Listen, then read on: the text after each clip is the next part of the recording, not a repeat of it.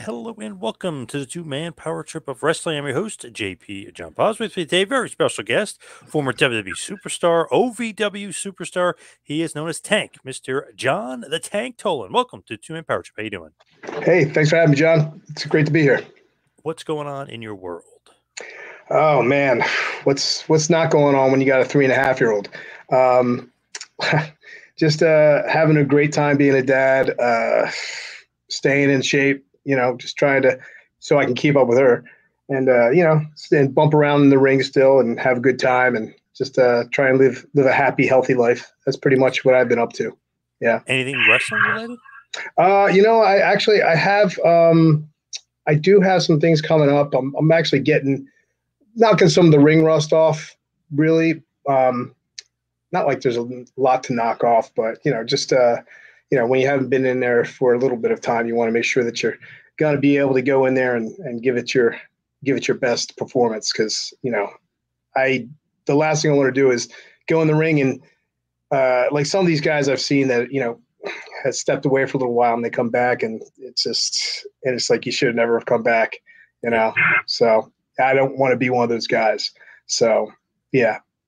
But I love it, man. I love it. And it's just, at first I had to take off some time just for some like health reasons and like injury stuff. But now that, I'm able to go full steam again, I'm so ready to get back in there. Is that one of those things where you like look at it and you're dying to get back in the ring, or you're okay with kind of not working as much? I mean, I guess for everybody, it's their own personal feelings. I mean, for me, growing up being such a huge fan, as most people that get into, the business, they all have the story of like, being a lifelong fan and all that stuff. And they have their story of what really inspired them to get into it. But it was always a passion of mine from the time I was a little kid, being a little runt, being picked on and bullied and stuff like that. And then turning on the TV and seeing guys like, Hulk Hogan and the Macho Man and all these guys that were so big and just impressive. And just whooping up. And I was like, shoot, I want to be like that. I don't want to get picked on and beat up. So, that's kind of one of the things that inspired me. And the fact that they're just like so over the top with their personalities. And I was always from time as a little kid, just like a little showman, just having fun, being theatrical and ridiculous and trying to always grab the spotlight. So, yeah, I mean, it was always a big thing for me. And, you would think that maybe as you get older and you go through it long enough, you kind of get over, that entertainment bug of being in there and entertaining the fans and the whole thing. But I never lost that passion and that feel to want to get back in the ring, at least not yet.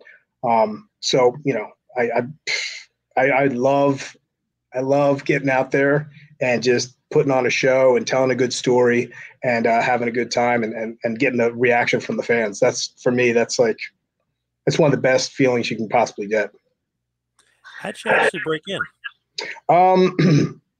Well, let's see. I was at Westchester University getting my degree, my college degree, and I was, still really watching it hardcore with my friends, and we would go and practice the moves in the quad, and watch on video and just rewind the videotape so we could see just what they're doing, stop it, pause it, rewind it a million times over, and just try and do exactly what they were doing out in the courtyard. And I was like, you know what? I was like, I know it sounds crazy, but and it was always my dream as a kid, telling people I wanted to be a professional wrestler when I grow up, but I at least want to give it a shot. And hey, who knows? Maybe I'll be a weekend warrior and get to do some shows, some local shows, and have my time to have a good time. Grab the spotlight and have some fun. And so I looked up what like wrestling programs or wrestling schools were in the area. And being from Jersey, I was lucky enough that the Monster Factory, Pretty Boy Larry Sharpe's Monster Factory, was only like half an hour, 25 minutes from where I was actually living. So it was phenomenal. So I was like, I graduated college, got my teaching degree, got my job teaching. And right away I was just like, well, I gotta I got to just now I got my college degree and, made my parents happy and made myself happy for accomplishing that. And I was like, I'm going to, give him a call and see. And so I called up, Larry answered, and he said, oh yeah, come on down. You can do a tryout on, this weekend. And I said, okay, great. So I went down there, tried out, and he probably said to me what he says to every other keep guy, you got something special, kid. I could see it. Like, yeah, the special is the $3,000 it took to join the school at the time. But, no, but I mean, like, I felt like I did okay considering I'd never been in a wrestling ring before. And just because I'm an athletic person. And I think I kind of picked up on it quickly, luckily. And I watched it a million times and had already been practicing a lot of stuff. But running the ropes for the first time, there's no way to practice that unless you're in the ring. So, but it was fun.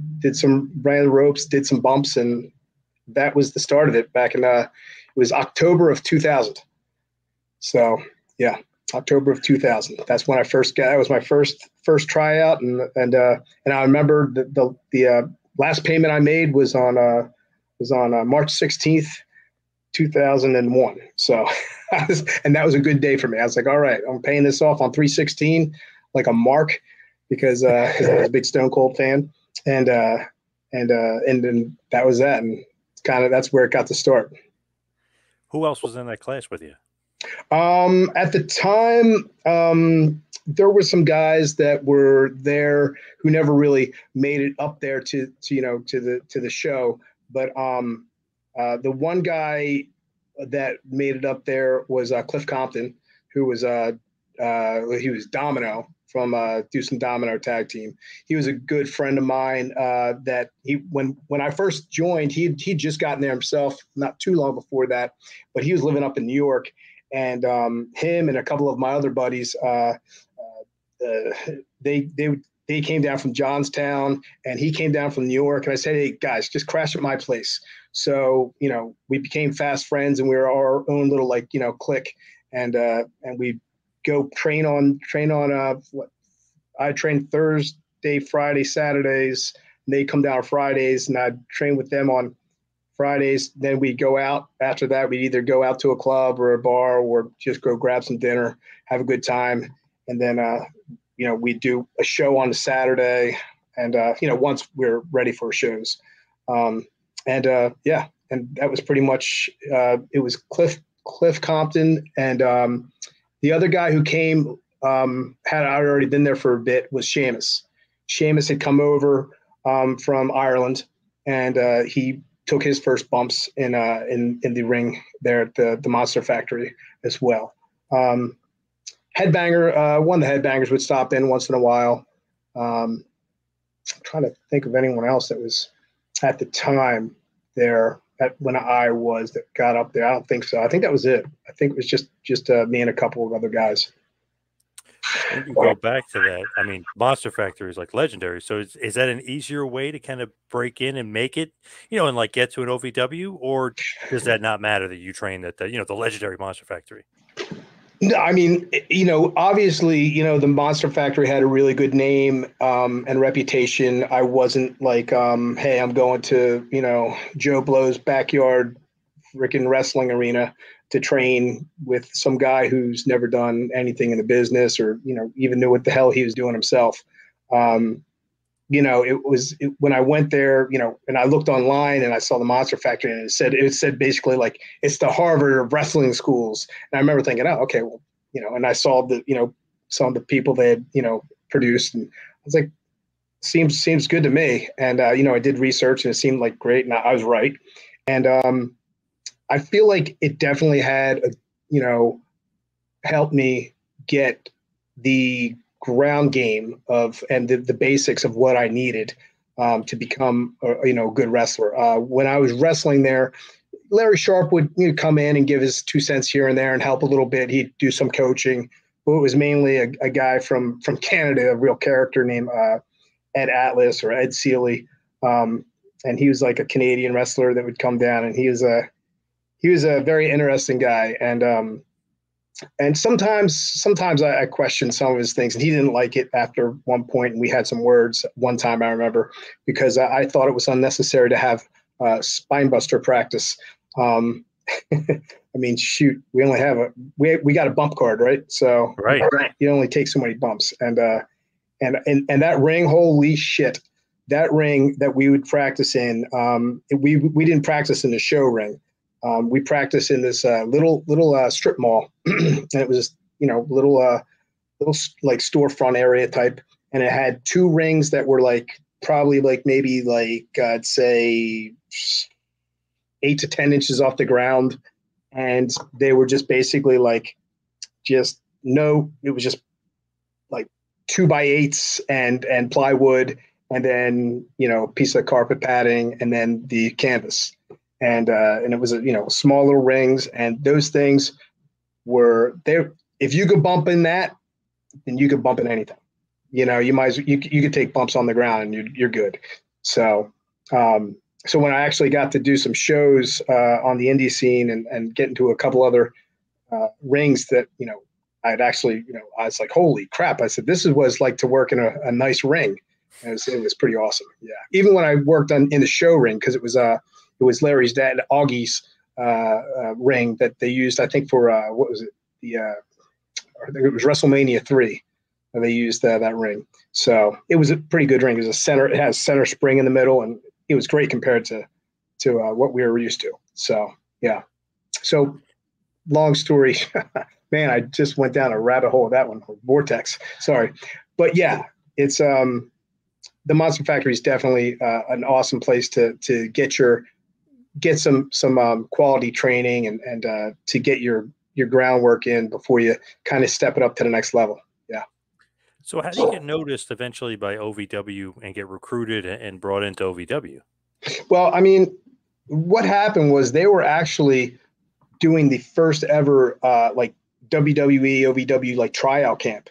I remember like reading about it, and they're like taking applications to come and do a tryout to try and earn your way into a spot for OVW and possibly a developmental contract with the WWE. And I said, wow. I was like, I'd been wrestling. I guess I'd been wrestling for I'd only been wrestling for like 2 years. But I was doing indies, and I was working for Donnie B, who's if you know Donnie B, and Mike Bucci, Nova's brother, twin brother. Yep. For Phoenix, right? Phoenix Championship Wrestling. Yeah. And they brought me on there, and I started wrestling as Tank Toland, and I went to them, and they made me titanium Tank Toland with platinum Mike Preston, who was basically my first ever tag team partner. And it was cool. It was fun. Did some shows with them and had a good time. And I learned some more stuff, and it was great because they had some good names coming in. They were having like Eddie Guerrero come in, and they were having some really good names, and just learned so much from just being out there on the independent scene. And that was the first time I got to work other people than people I had trained with. So that was really awesome. But I mean, to get back to the how did I get the OVW? They were having that tryout, and I said, shoot, I'll send in my application. So I sent the application, and I sent my picture in, and did all the stuff, jumped through all the hoops, and time goes by, and I'm not hearing anything, and I'm like, all right, well, obviously there had to be a ton of applications, because it was they were taking people from all over the world, and I was like, you know what? I was like, let me just, I don't know. I guess something told me, just check to see if they got it. So I actually called OVW Arena, and Danny Davis's girlfriend, Julie, answered the phone. And I said, hey, I was like, hey, hi, my name's John Toland. And I sent in an application. I just want to make sure you got it. I know I don't want to seem crazy or anything like that, but I just want to check, make sure it got to you okay. And she said, no problem. She's such a sweet person. She was one of my favorite people when I got there too. And so she went and she actually checked, and she goes, I don't see anything. And I was like, oh man. She's like, look, the deadline obviously, the deadline was like the next day. And I think that's why it's kind of worrying. And she said, look, you just send it in. I know that you're sending it in. So, even if it doesn't get here tomorrow, I'll make sure that it's seen. I said, okay, great. Thank you. And I sent it, and sure enough, it got to her, and I was lucky enough that I checked because I would never have been there. And so that's how I got, and I was one of the lucky people to be selected to come and train. They took 50 people for that out of I mean, from what I understood, it was thousands and thousands of people sending tapes and submissions in, and I was just lucky enough to be one of them. So do you have to pay to train with them, or are they paying you? Well, when you try out, when you first go there for the tryout, I think the tryout had to have cost something. It was probably, I don't know, the tryout was probably like $500 for the week or something like that, something along those lines. Had to be. I mean, they're not going to just have you go there for free. So you go there, and then everyone went and stayed at a hotel that was near the arena, and we'd get bussed over every day. And we did it was an all day long tryout. And you had Dr. Tom Pritchard there, who was at the time, he was the head of developmental talent for watching the guys and, reporting back to Johnny Ace or whatever. And then, then there was, who was there at the time? Obviously Danny Davis, Jim Cornette. And then, Rocky Johnson was there, and he was a character. He's cool. But yeah, there were guys there who were watching and kind of taking notes, and of course, obviously Rip Rogers. I can't forget Rip because he's the man. But yeah, and he was, at the time training the developmental guys under contract. So, we went through all this training, and, I was nervous the whole time because I was like, seeing all these other people that had a lot of talent, and, Christopher Daniels was there, which he didn't need to be there. He is just so good. He was good enough. I guess he was just went there to maybe get a look again. I don't know. But yeah, there were some talented people there, and talented people that ended up, like myself, getting signed from that class. There was definitely a good handful of people actually that came from that class that got signed and moved on. So, yeah. What do you think about Jimmy Cornette?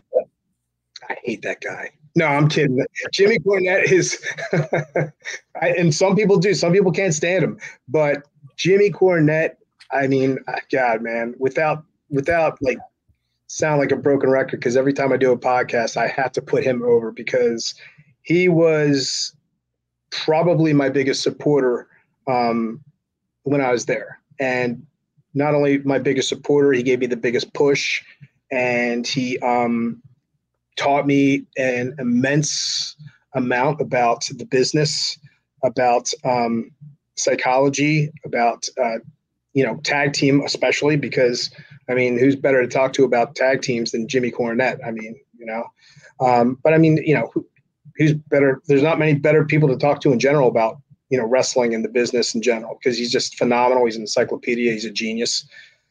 And I mean, that's my opinion anyway, and I'm sticking to it. But yeah, he liked me, and I was very fortunate to have learned from him and be a part of his show. When you do get picked up and signed, they immediately want to put you with Chris Cage, aka Chris Pavone, or was that something that comes along later on? No, actually, it was when I first got there. I remember because we did the tryouts, and everything, you didn't hear anything right away. I did the tryouts in like February, and I had stopped teaching because I wanted to. I was like all in by now. I was like, okay, I'm done teaching. I'm gonna do something else. And so I was lucky enough to have a friend who owned a fitness store for home gyms and stuff like that. So he let me be a sales manager there. And so I just work out, and then if people came in, I'd sell them some gym equipment, and then get back to working out. And it was awesome.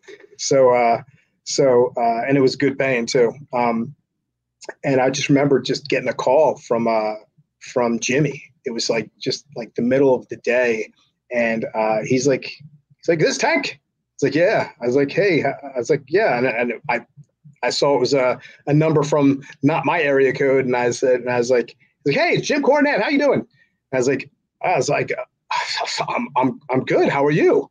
And he's like, I'm great. I'm great.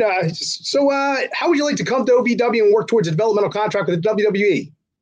And I was like, absolutely. Absolutely. I mean, I was like, so like at that moment over the moon. I felt like a little kid on Christmas. And like I just won Publishers Clearinghouse or something. And and I said, absolutely, yeah, I'm there. And he goes, how soon can you be there here? And I said, well, how soon do you need me? He goes, as soon as you can get here.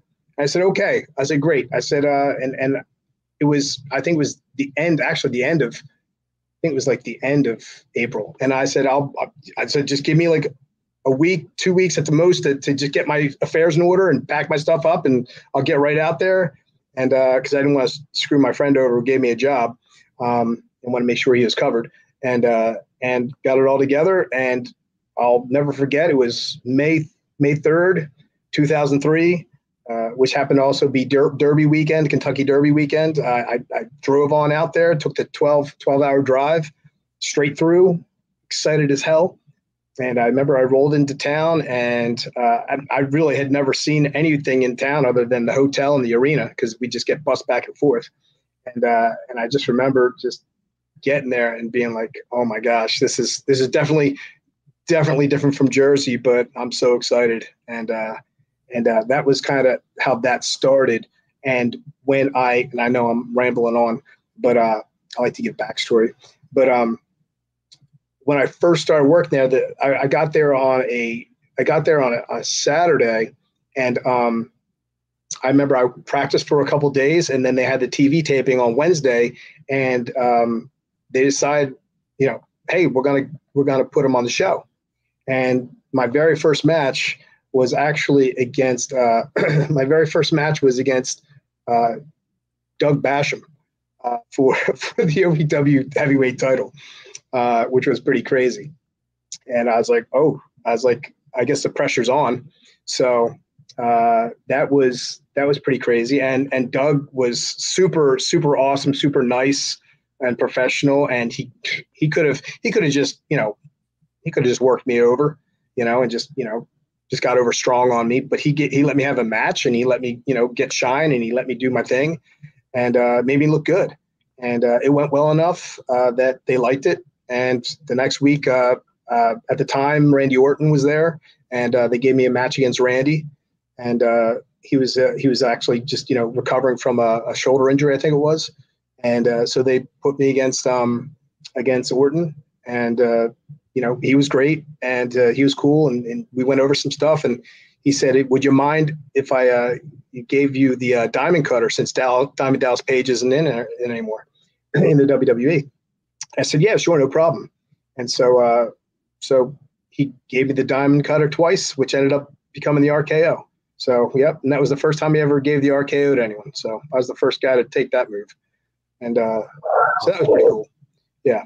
And that was cool. And then next thing you know, I thought, I was probably going to continue being on the singles, and they're going to build me up that way. But Nova, Mike Bucci, Simon Dean, whatever name, he ended up, he was originally in the tag team with Chris Cage in Adrenaline. And he actually ended up tearing his medial ligament and had to be out. He had to, get, recover, get surgery.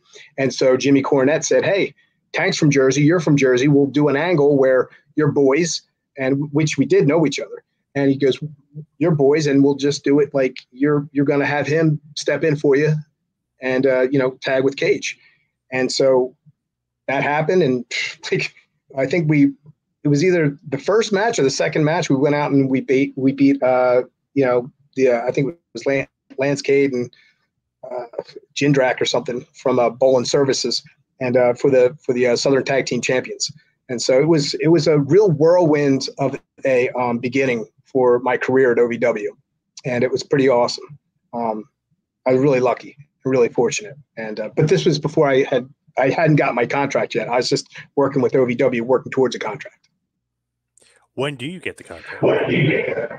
So I ended up wrestling. I got there in May, and worked for OVW without a contract until I think it was beginning or mid October. So I went the summer without, the contract, and I guess just proving myself. And I think it was one of those things where, all right, well, let's just see what the guys got, which I get it. I got to prove myself. First, I definitely had, which I didn't mind doing. I was just thankful for the opportunity to get a shot at it. And also I think, I think my height had something to do with it, because I was a really big guy and I was very athletic, and I could do, I could sell, I could talk on the mic and all that stuff. But I think, Vince likes big guys. So, and Johnny Ace also likes, to make Vince happy. So I think that was a little bit of a challenge, because if I was, the size I was and a couple inches taller, or even if I was 6 foot, shoot, I'd probably still be in the business right now, but up there. But yeah, it was pretty much, I think, a combination of just prove myself and, had to overcome the height issue. When did they decide to put you with Chad? The name that shall not be spoken. No, I'm just kidding. Well, Chris and I had a really good run together. We had won the OVW title multiple times, and basically Chad got signed, and I remember, I'll never forget. I remember hearing it from Dr. Tom. Dr. Tom was at OVW visiting and checking everyone out, and giving his usual speeches that he does and helping us out. And he goes, oh yeah, and we just signed a guy. He comes to all the shows wherever he's close to, and he's always backstage smiling, and it's a perfect example of someone who just is persistent and won't take no for an answer. Always back there with a smile, shaking hands, and I was like, oh, this guy sounds like this guy sounds like a good guy. It sounds like someone's a hard worker, and someone that's willing to do whatever it takes to get a shot.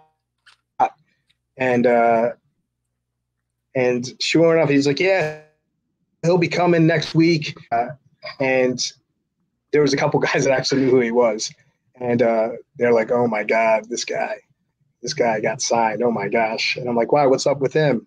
And they're like, man, he's a little different. He's a little different. I was like, oh, okay. So sure enough, he comes, and there he is. He's like my height, similar build, and next thing I know, it's the WWE is talking about putting us two together because we are same height, same build. I'm better looking, but I'm just kidding. I'm not. But it's just, when we got linked together, I'd already kind of got a feel for who he was, and he wasn't really my cup of tea, from a couple different perspectives, personality, and also psychology. But hey, that's all good. So what ended up happening was Jimmy decided, since they wanted to put us together, he'll do this whole angle where Chad comes in, he's my cousin, and he's just really excited about me and my opportunity to become champion and all this stuff. And he drives a wedge between me and Chris, and then ends up, long story short, I turn on Chris, I become a heel, and then we're going to have a big angle with me and him, and we're going to, compete for the heavyweight title and all this stuff. And right when that was about to happen, I actually tore my bicep for the first time. And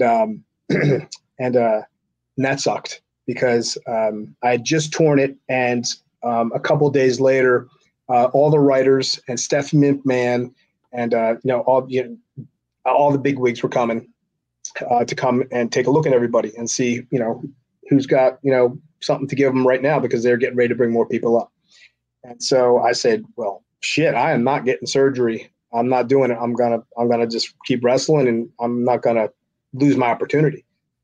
So Stephanie came with all the writers and everything, and I did I think I did 1 or 2 matches and cut a couple promos or something, and I felt I really did well, and I was like, that was solid. I really had some good stuff there, and sure enough, I got out, and I remember I was just thankful I got through the matches with my torn bicep, and I went to the back, and I was getting a drink of water, and Tommy Dreamer came back to me because at the time he was now doing the developmental stuff, and he said, Tank,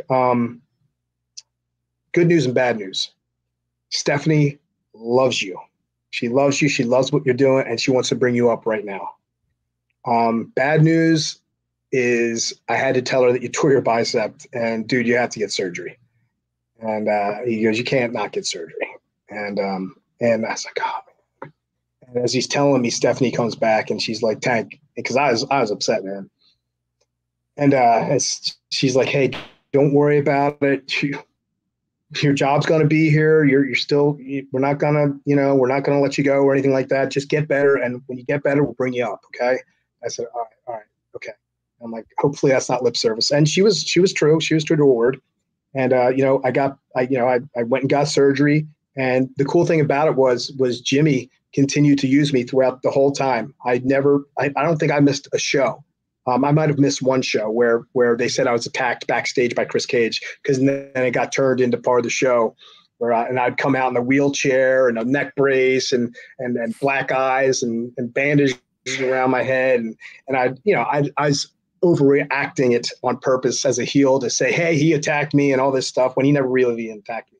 And it was fun. It was fun. I blamed him for everything bad that had happened to me. I blamed him for, being, even blamed them saying that I couldn't have sex anymore because I couldn't get aroused because of the trauma that I had taken from him. But yeah, so yeah, it was a fun time. But that's how I got linked up with Chad. So when they do put you guys together and they do end up putting you on the main roster, what is up with the name, the gimmick? Like, why the change, and why the Dicks, and why not the Blonde Bombers? Yeah, I mean, so basically, it was just something that happens on a whim, because what had originally happened was, when we were going up originally, they wanted us to go up and be Nova's or Simon Dean's like little henchmen. They wanted they wanted us to be his lackey. Like Nova's like, I want these guys to come and they'll be my lackeys, they'll be my guys, my henchmen, and because we're big guys, and he'll come out and he's doing that whole fitness routine. Eventually ended up being the Gemini that ended up being with him. But so the way it happened though was they're like, okay, well, what we'll do though is we'll bring them in, and they'll just come out of the crowd and they'll just take people out, like the people in the ring. Whoever gets done their match, they'll take them out. So whoever was wrestling at the time, when the match was over, we'd run out from the crowd wearing black tank tops and black slacks, and then we just slide into the ring and just start destroying whoever was in there. And we just hit them with finishers and all that stuff. And for a few weeks, they're like, who are these guys? And then one week they even called us the Tolands. I was like, all right, cool. All right, I can handle that. I can deal with that. And then I think it was like the very next week, that was not mentioned again, the Tolands. But I remember we were in there and we were laying out like the Mexicools or something like that. I can't remember. I think it was the Mexicools. And I just remember being hyped up and like I just remember just ripping off my shirt real quick and just throwing it. And we got to the back, and Vince looks at me and he's like, you know what? The way you ripped off that shirt, he goes, I loved it. You guys remind me of Chippendales. Next week, I want you guys to come back dressed as Chippendales. I just want to see what it would look like. Just I got an idea. And I was like, all right, I mean, okay, Vince, what am I going to say? No to Vince? I was like, all right. So went to our seamstress, got some Chippendale outfits made with the cufflinks and the tearaway pants and the bow ties and the suspenders and all that stuff. Came back, showed him, and he's like, I love it. I love it. Yeah, I think that's what we're going to do with you. Yep, that's what we're going to do with you. I was like, okay. I was like, all right, I'll make it work, So already in my head, I'm like, okay, well, what's my whole character going to be like? And so I started thinking of people that were kind of like similar to that style that I can kind of feed off of. And I was like, it would be cool if it was like a Val Venus, like Ravishing Rick Rude type of mix up, kind of that kind of flavor. And Stephanie said, well, they want you to come up with a name. If you can think of some wrestling names, it's kind of like wrestling, but Chippendale or sexy or whatever. And so we're, brainstorming over the week. And one of the names that came up that I thought was pretty cool. I loved the thought of being called Weapons of Mass Seduction. I was like, that would be cool. It's wrestling, but it's sexy, and that'd be cool. So I told Stephanie. I remember everybody was in the ring. You know how you're warming up before the match starts. Everyone's in there training and stuff, and the writers are out there. The agents are out there, rather, not the writers, they're agents. And I'm telling Stephanie right by the ramp, and I'm like, okay, Stephanie, how about this? Weapons of Mass Seduction. And she's like, I love it. She's like, that's great. That's great. And then out of the corner of my ear, I hear, why don't we call him the Swinging Richards? And I'm like, I look over and there's Michael Hayes chirping. And I'm like, that motherfucker. I'm like, all right, I see what's going on here. So he's like, that's hilarious. And of course, a couple of the other boys that are kissing his ass are laughing. And so he's like, you know what? I'm going to go tell Vince that right now.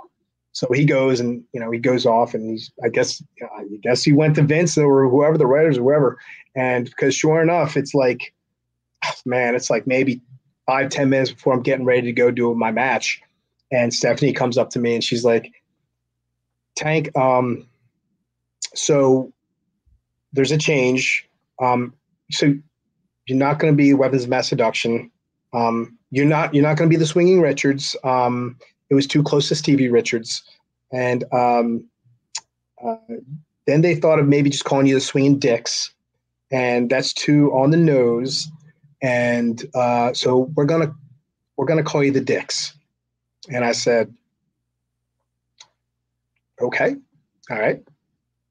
Okay, I'm gonna roll with this. I'll make this work. And I said, Steph, is there any way that we could spell this D-I-X? And she's like, no, they want you to spell it D-I-C-K-S. And I was like, all right. I'm going to do what I got to do. It's like, and I'm thinking to myself, oh, my mom's going to be so proud.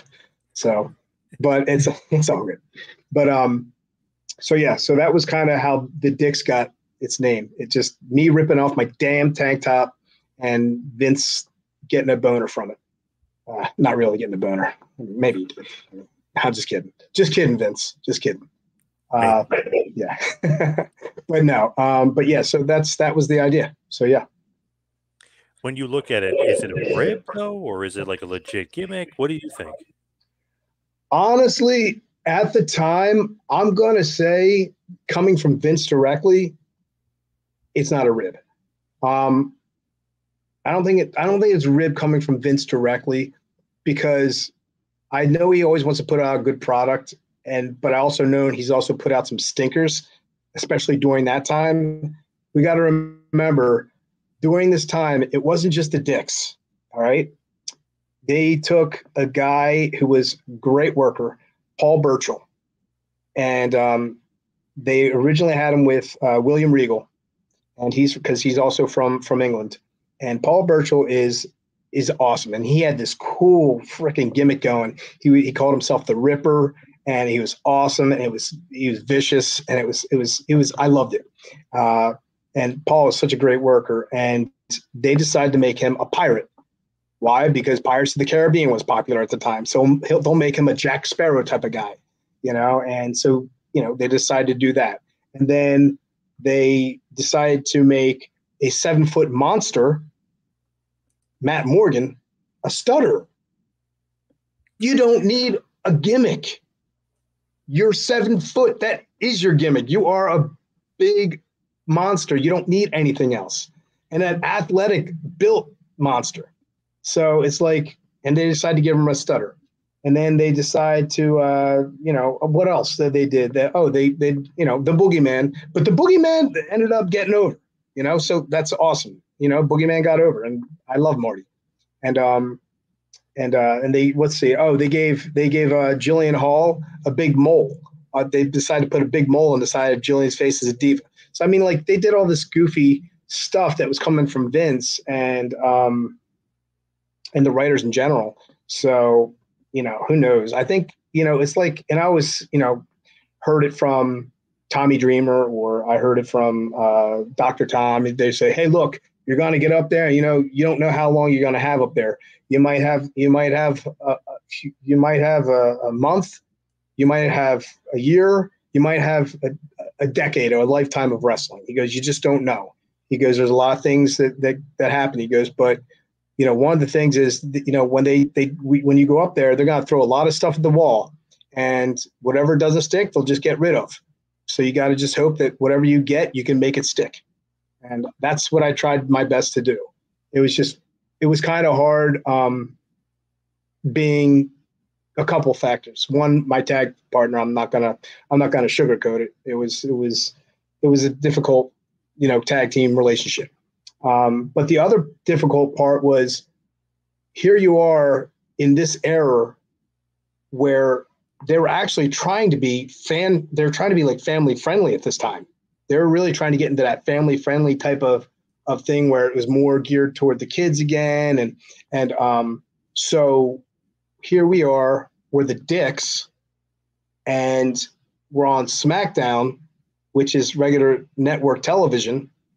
And that was my concern. I brought that up to Stephanie. I said, Stephanie, I'm gonna do whatever I can to get this gimmick over. And I said, I want to make it work, and I want to make it great. And I'm gonna do everything I can. I said, but I'm a little worried that being on SmackDown on network television, that's going to be hard for us, because we're not going to be able to get away with as much and do as much to make this gimmick get over. I said, this is definitely a gimmick that should be on Raw, where it's cable television. They go later at night. You can get away saying more and doing more. And that was, I told her, and she goes, oh, we'll figure it out. We'll make it work. Don't worry. We'll figure it out. And sure enough, I was lucky enough to be able to write my own promos and vignettes for backstage for us for our interviews. And they'd say, just, get these points across and make it funny, and make it make it your own, make it the Dicks. I said, okay. And I was writing all this, fun stuff, of course, double entendres and, all that stuff about, being a real hard and veiny and, describing, the male genitalia, but as ourselves in the Dicks, and, saying stuff like we're hard to beat and stuff like that, just this stupid, easy stuff that, but could get over and be funny. And, while we're doing the vignettes, all the people are off camera, just, loving it and laughing, and they'd say cut, and everyone's laughing their asses off. And people, one of the guys comes back, hey, Triple H and Vince are laughing their asses off in the office. They loved it. I'm like, awesome. And then 15 minutes later, they'd come back to me and they'd be like, hey, look, we got to reshoot that because you can't say this, this, and this, and you got to change it up. And I'm like, and in my head, I'm just like, this is what I'm talking about. I mean, it's got a limited shelf life when you can only do so much. So you kind of get handcuffed. But like I said, I was just trying to make it work the best I could. And if it's not risque, it's kind of lame and corny and can't do much with the characters. I mean, you could kind of have good matches, or wrestle the Road Warrior, the Legion of Doom, quote unquote, at the time, of the Mexicals, Eminem, I mean, whoever. But when you're not able to really fully do the gimmick, it comes off as lame. Yeah, I mean, I sometimes my friends who just want to bust my balls will send me links to oh, check this out. You're one of the worst 10 what, you're in the top 10 of worst tag teams of all time, and oh, look, you're ranked as one of the most gayest tag teams of all time too. And I'm like, well, yeah, hey, what are you gonna do? At least I'm in the top 10 for something. But yeah. So, but yeah, I mean, that's the kind of thing. Like, it's bittersweet because I will always be grateful for trying the business and getting and not giving up on my dream and actually being able to get to the show and make it. Like, I will never like take that away from myself, but like there's always going to be a part of me that was like, man, son of a bitch, if just this or if just that, if I just not been in this tag team, or if I, or if I was solo, or if I was with Chris Cage, or whatever, a million different ifs, like if this, if that, I always tell myself like, man, I think I could have had a better turnout, a better outcome than what I did. And, but it is what it is. And it just stinks because I don't feel like people, fans that saw me up in the WWE, fans that saw me in OVW or other places, Ring of Honor or the Indies or wherever, those fans saw Tank Toland and, what I was capable of as far as, being a worker overall. The WWE universe, they got to see a very small, little, very watered down part of who I was as a wrestler, a worker in general. Yeah. So, and that kind of bothers me because I wanted to be able to really, show all of my abilities. So, yeah. So were you surprised when you guys get released, or do you get sent back to OVW? What happened? So basically a couple things happened. One thing being that, the gimmick was just, the gimmick was the gimmick, and, you tried the best with it, but after a while it's, the joke is going to get old, real quick. If you can't evolve from it, if you can't make it something else or grow in some way, the dick's got to grow, and that's, just a fact of life. And, but basically because of the gimmick being, getting tired real quick. And also, Chad and I, most people by now know that Chad and I had this big blow up fight, and that was, due to Wrestlers Court and him getting a lot of heat with the boys time and time again. And it just came down to it. And it was unfortunate because I never wanted to hurt him or anything like that. But, shit happens. And if you're going to throw the first punch, you better be ready. Let's just say that. So it didn't end up well for you guys. Well, yeah, I mean, it definitely didn't end up well for him that night. But yeah, I mean, that pissed me off more though, because I never want to, even though, oh my gosh, there was times I wanted to kill him. But I never wanted to actually hurt him. And I never wanted him to give in to what the boys were doing with hazing him and stuff, because that's part of the deal when you go up there, especially during that time, man. I mean, it was that time, a lot of people will tell you that being up in that locker room when we were there was a tough time. There was a lot of cancerous people up there, and it just a negative vibe. And we got up there and they just, they immediately start ribbing you. And they ribbed me, I don't even know how many times. And I took it and I smiled and I laughed it off, or I no-sold it. And to the point where I remember it was Chris Benoit took me outside after one of the shows or during one of the shows. And, he's like, "Hey, Tank, I just want to let you know, like, the boys were talking and you're taking the ribbon, you're taking it great, man. You're taking it like a champ, and we're not going to bust your balls anymore. We like you. You're a good guy." And I was like, "Thanks, Chris. I really appreciate that. It means a lot." And his next sentence was, "But you got to get a hold of your boy. Your boy, man. Guys do not like him. He's got a lot of heat, and he complains about everything. You took the ribs well, and he's always complaining that, come on, guys, come on, give me a break, blah, blah, blah." And that's not going to do well for him, but also you're a tag team partner, so it goes hand in hand, which I knew. That's one of the things. It's about being a tag team, man. You're not just riding by yourself, and that heat can get transferred onto you whether they like you or not. So that's kind of what happened with that. Yeah. And you guys get released, or like what happened? Oh yeah. So sorry. So there I go, taking you into a vortex. It's my ADD. Yeah. So basically, it was after that fight.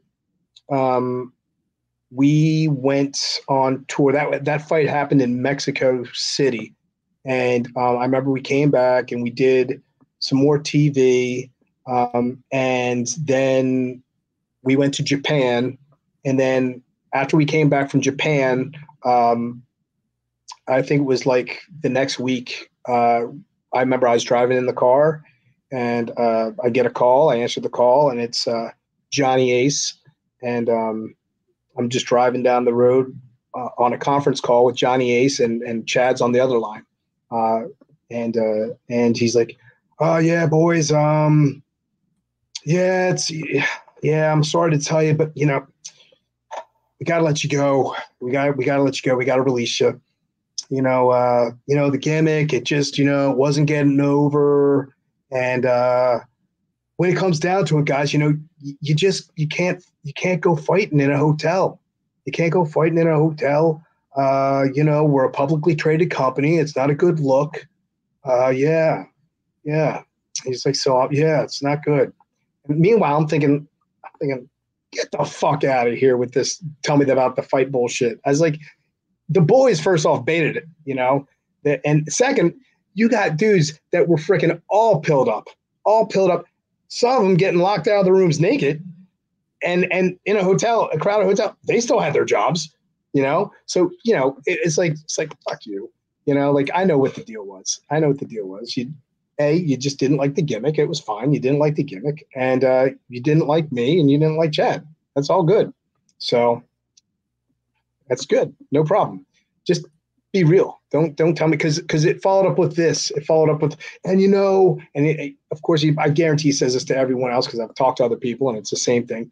Oh, wrestling, it's a revolving door. It's the business. It's a revolving door here. You go away for a little while. Let's let things cool down. Let's let people forget about the dicks, and then we'll work on getting you guys back in, and blah blah blah blah. And part of it was when he let us go, it was like I said, he didn't like the gimmick, he didn't like us, also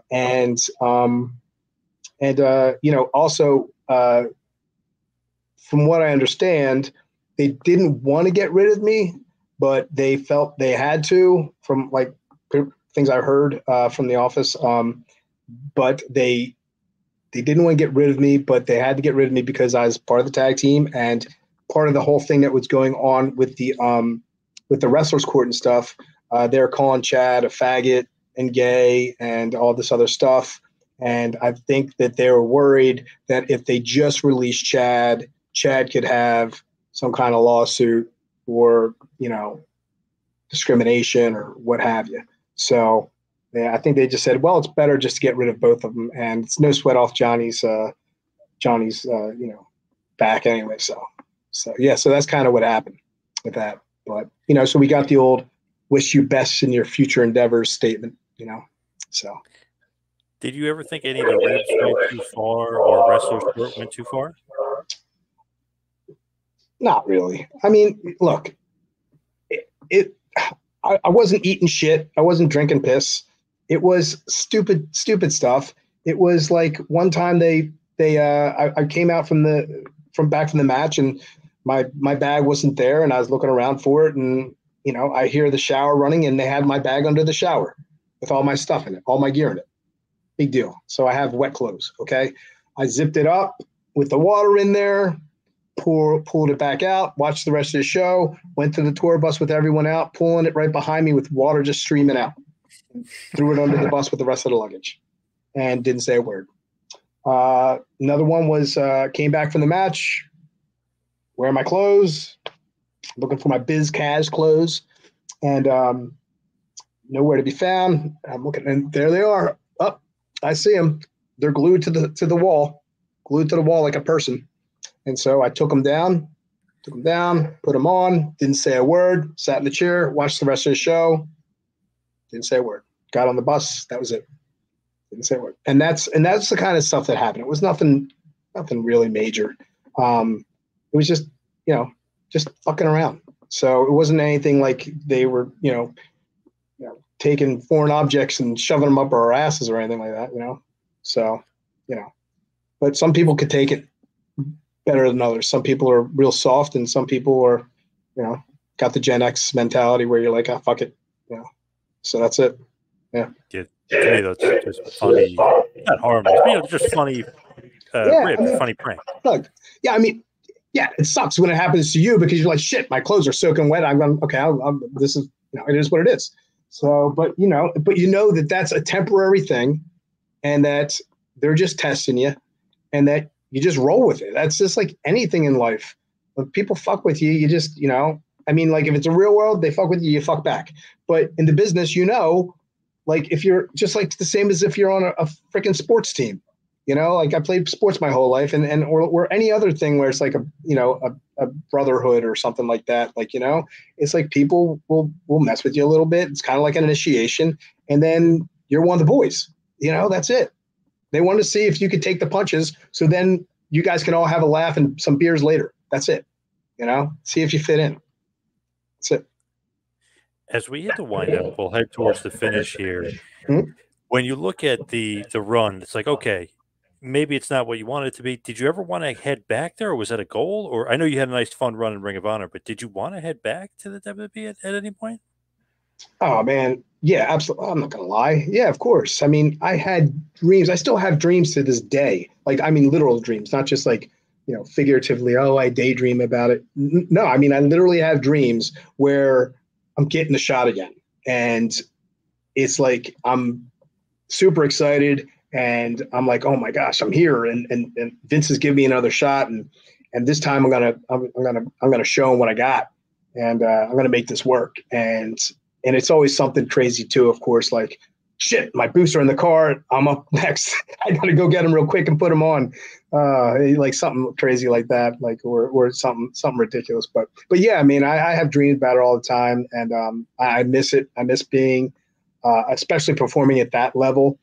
Where you have all the fans there. Like the bigger, for me, it was always like the bigger the audience, the more energy, and just the more excited I got. And it was just awesome. So that's also, why I absolutely loved working with the Ring of Honor, because they had great crowds. That's why, my bar none, my favorite's OVW, just because it was like, just like it was a great arena. The fans were the best. They're amazing fans. They're loyal and just phenomenal people, and just a great time.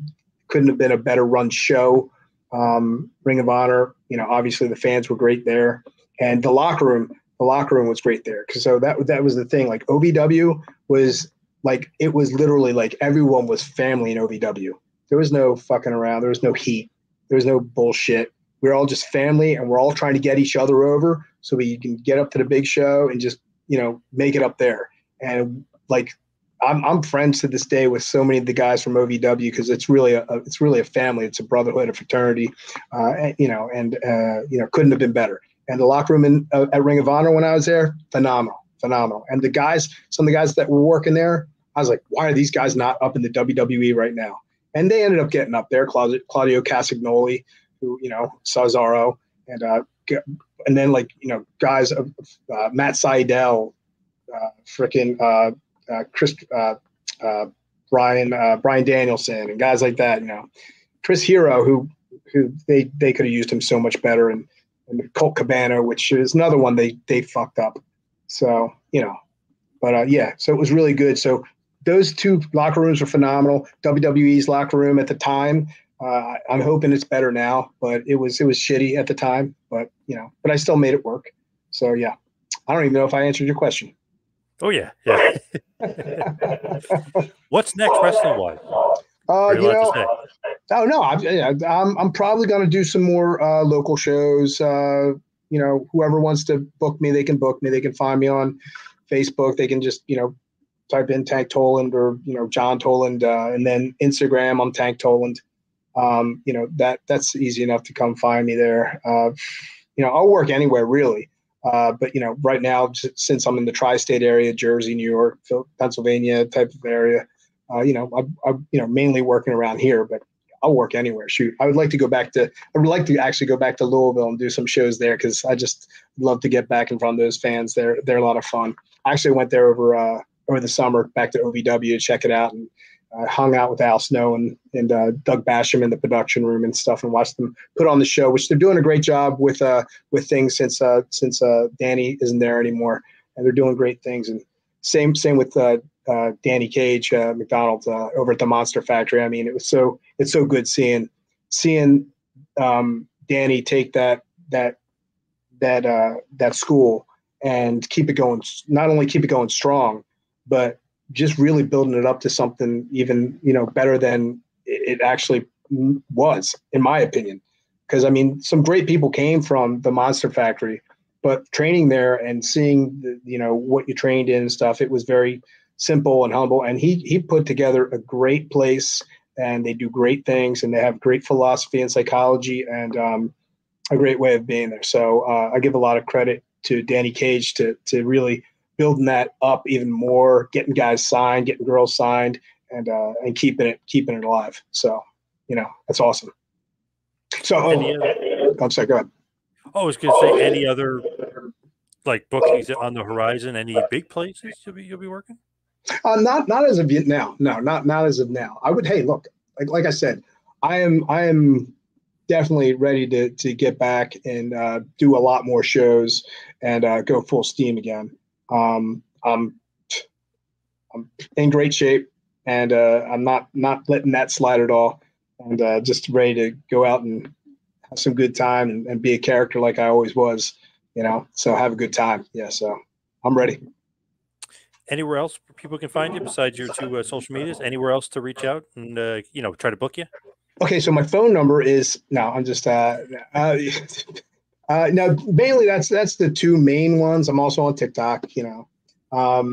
But yeah, I mean, if you want to just come find me, just hunt me down on Facebook and hunt me down just like you did, and or Instagram. One of those two. I'm not a big poster, which I should be. I should get more involved with putting stuff online and stuff like that. But I'm gonna try and get more into that. But yeah, but you can. I'll still find messages there and answer them, and I'm happy to get back in that ring and put on a good show for people.